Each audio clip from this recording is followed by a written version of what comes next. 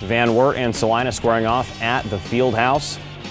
A classic venue. Ethan Wilson inside, and he'll drive in for the easy layup. And Wilson again around the screen. And what a nice move off the glass. Fakes left, goes right. Now it's Profit, who buries the deep three from the wing and knocks it down. Here's Treese. Drives inside, passes man, and the tough layup in traffic.